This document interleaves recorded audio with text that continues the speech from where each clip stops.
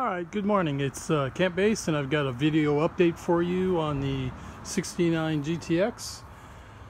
There's a new master with the brake booster on it, and there's a little bit of an extension on the back that I think has something to do with adding more power or force. I've taken the old one out.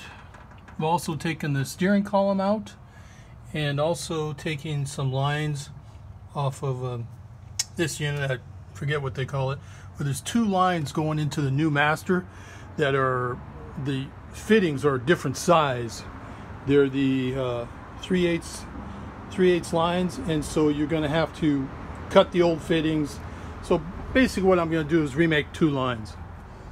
Along with that, working on the front end suspension. I'm basically disassembling it completely. I've got the sway bar off and in the process of taking the rest of it off. We've got the brakes are here on the back. The bears that are going on are sitting here on the back. I've purchased new brake cables. The cables are from, I don't know if you can read that, but it actually says Control Cables. That's the name of the company out here in Southern California.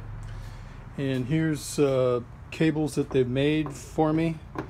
These control cables, what they do is they send you a diagram and you specify the lengths. They want to know the lengths from here to there, from here to here, and this length here. The only length that they really know, based on the fact you've got bare brakes, is this length here, which I think is 3.75 inches. So I've got two, and I had to do a little bit of guessing about what length I was going to get. The length of the old cables was most likely not long enough because you have a different bend going to these brakes, so you're going to have to add inches, and I think I added between 3 and 5 inches. I don't know if that's going to work out. This is the assembly. I've painted it, you know, anal about everything. So goes under the car. This is where you attach the ends of the brake cable, are attached to it. Now, one interesting thing is that the sizes, that hole is different from that hole, so the sizes on the end are different. So that'll fit in here, but it won't fit in there. So this goes to the other cable underneath, so it's one pull, pulls both of these. So I think that's where I'm at. I don't think there's much else to say. I did end up taking the steering column out of here to why did I take the steering column out? Oh, to get to the master cylinder, get to the bolts on the master cylinder. And it was just easier thing to do. And then while I was in there, I also installed a new speedometer cable, because that other one looked pretty crunched. The carpet's in there. It's kind of laid in up in the front, still has to be secured in the front. But essentially, it's coming along, as everything. It's just very time consuming. And yeah, I'm getting a little tired of spending time doing videos instead of working on the car.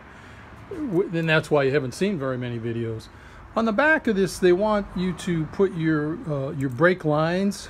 You know, you connect a banjo fitting, and then they want you to connect them to this thing, and they want you to strap it onto